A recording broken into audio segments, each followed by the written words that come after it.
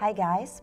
Today we're going to treat a very interesting topic, which is how to achieve perfectly fine hair strokes in permanent makeup of eyebrows. You will see in reality, while we are tattooing into the skin, how different hand movement and different skills, different position of your hand or position of the handpiece you're using or different angle of the needle into the skin will influence the final result you will achieve. So let's jump straight into the demonstration. First of all, let's compare the pushing movement and the releasing movement. What I'm doing now is a pushing movement. I'm pushing the needle into the skin, and now I'm releasing the needle out of the skin.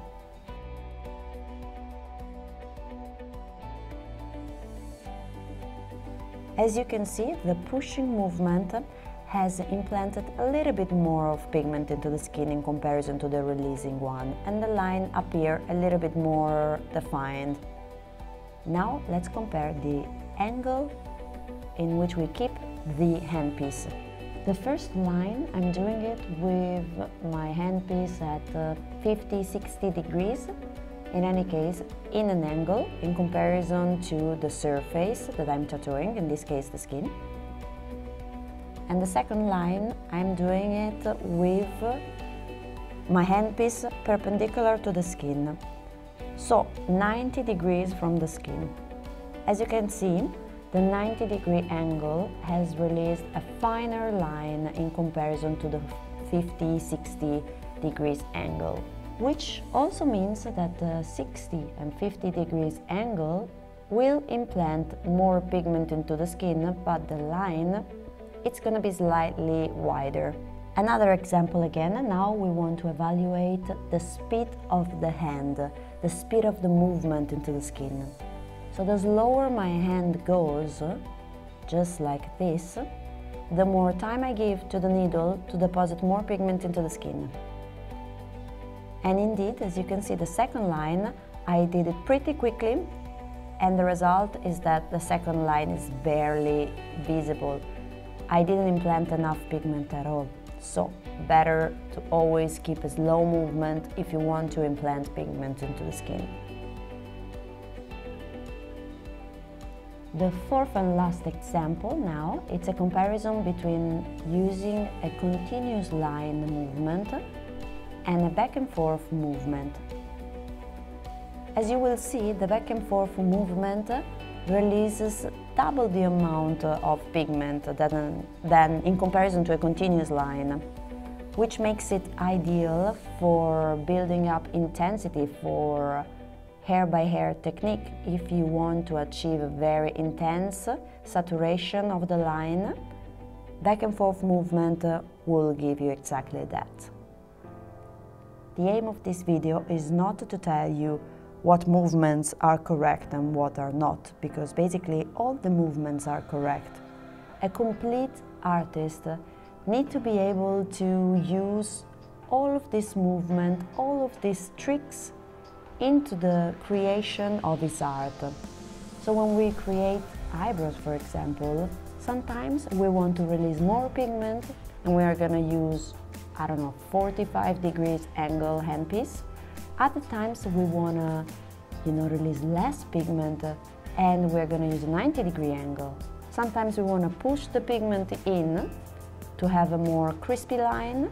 Sometimes we want to release the needle out of the skin. The trick is to be able to do all of these techniques and use them whenever you think is necessary to achieve the perfect natural result that we all want. In the meanwhile, I'd like to take you with me during this touch-up session, and the treatment that I'm doing, as you can tell, is hair by hair. What I personally like to use is a back and forth movement, because I do not want to go over the same hair stroke more than once. Otherwise, I might lose my precision. I might not be able to go over the same line twice. And so, in order not to do so, I want to release the perfect saturation, the perfect amount of pigment in just one pass. And this is why I love to use back and forth movement, because it gives me exactly that. If I would have used a continuous line, I would have had to go over the same hair stroke 1, 2, 3 times. But I know a lot of very good artists that use this technique. Lucky them if they can do so. For me, I like to choose the easiest way possible, which for me, it's back and forth movement. And the angle of my handpiece is 90 degrees, perpendicular to the skin, because I want these hair strokes to be as fine as possible. But still, I want to implant enough pigment to be able to have a perfect healed result. Because sometimes we see on Facebook, on Instagram, on the net in general, we see those hair strokes that are so fine, so natural. But you know, guys, what we need to think is that if we do not implant enough pigment into the skin, nothing is gonna stay after the healing process, which takes approximately 30 days. So, yes, we want a fine hair stroke, but we also want to implant enough pigment so that that hair stroke will still be visible 30 days after. The needle I'm using, it's a 1-point HD needle, which is in general my favorite for hair stroke because it gives these very fine hair strokes and it's super stable. So it has a special configuration inside of the cartridge that prevents the needle from shaking right and left, which gives me additional precision during the procedure. And the device I'm using is Maestro from Biotek. It's a made in Italy device. And what I like the most about this device is that it's so powerful. I really do not need to push so much to implant the pigment. The device does it all for me. It even has a double processor inside that reads the resistance of the skin to the needle while we are tattooing, so automatically adjusts the pressure of the needle into the skin. This means that this device is so innovating, it can help you to maintain exactly the same depth of implantation of the pigment throughout the whole eyebrow treatment. I'm saying eyebrows now because we're talking about eyebrows, but I mean during whatever treatment you're doing. So this is why we call it the new era of permanent makeup. I'm just in love, obsessed with it. And we all know how bad it is when the pigment gets implanted too deep. Technically, there is an ideal layer of the skin in which we should deposit the pigment, which is the superficial dermis. And if we implant it in the lower derma, the pigment may turn into a grayish pigment and may blur at the side. So the crispy hair stroke that we all desire would actually become a blurry line after the healing process, which takes 30 days. This is why it's so important to deposit the pigment in the right layer of the skin. Otherwise, you jeopardize the naturalness of the result. So, the difficulty for us, permanent makeup artists, is that if we implant it too superficially into the skin, we implant it in the epidermis, which exfoliate with the cellular turnover. And this would mean that the pigment would completely disappear after 30 days, which is the cycle of our regeneration of the skin.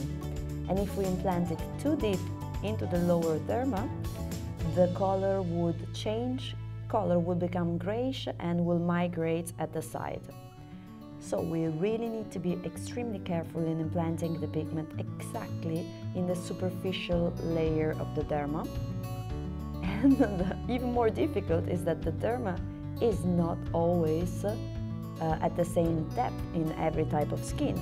Actually, it's different in all the skin types depending on the age of the client or the type of skin of the client. So an experienced permanent makeup artist will be able to determine what depth is the ideal depth of implantation of the pigment into the skin. And this device helps you with this difficult thing. If you're liking these video tutorials first of all, give it a thumbs up and subscribe to the channel so that you can be sure you're not gonna miss the next video tutorial. If you have any suggestion on what we should treat next time or any question on what we did today, feel free to leave a comment down below. Here we are, this is the final result of our touch-up session of eyebrows permanent makeup. Here's the result. What do you think, guys? I'm in love. I love those brows, they're just as beautiful as my model today. Really, I'm pretty satisfied with the result. What do you guys think?